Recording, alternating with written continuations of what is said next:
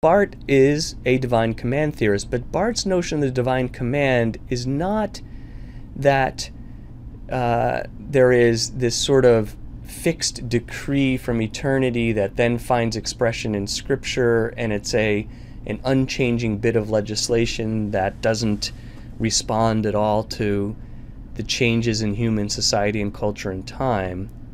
You know, Barth's notion of revelation is a very dynamic notion. So the divine command is sort of always happening, and we're always hearing it in a fresh way.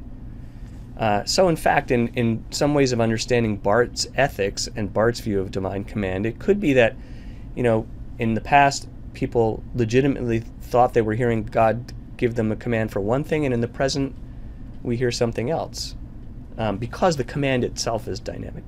So I want you to think about that. I want you to think about how Barth defines the good in relation to the divine command, how Barth's concept of the command relates to and changes ideas about intuitionism or emotivism. And think about this, and I think it's actually a contested question that I don't think anyone really has an answer to. Is Barth a realist or a non-realist? It's actually a very interesting question if you study Barth. So we have that piece on divine command. We also have, that I gave you to read for this past week, Aquinas on the natural law. Aquinas is, you know, the certainly preeminent source, one of the preeminent sources that we're going to go to historically for natural law kinds of thinking. And there are a whole variety of ways to interpret Aquinas. There are different schools of thought. There are in many ways competing schools of thought. And I want you to think about this. What is Aquinas saying about being and metaphysics in relation to the natural law? I think, and I'll you know, reveal some of my cards here. I fall into a school of thought about Aquinas, that Aquinas is first talking about metaphysics, that he's not talking about reason apart from God, and that he's not sort of trying to give proofs of God or of natural law apart from already having some theological presuppositions and beliefs about being and God. That's what I think, but you know, what do you think from what you've seen?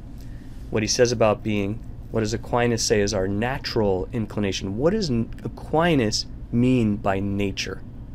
It's an interesting thought, and how does that relate to the category of grace? Does Aquinas think the natural law can change, but how does Aquinas' view of the natural law as something stable relate to the differences in legal commands in particular societies and times? And this is very important in reading Aquinas, how does Aquinas define the question? The way Aquinas' writing and thinking proceed is in setting forth for us questions and then providing responses and objections to those responses. So you have to kind of think carefully about how is he actually framing the question. How you frame the question is going to very much impact how you frame the response, and then how does he frame the objections and the responses to those objections.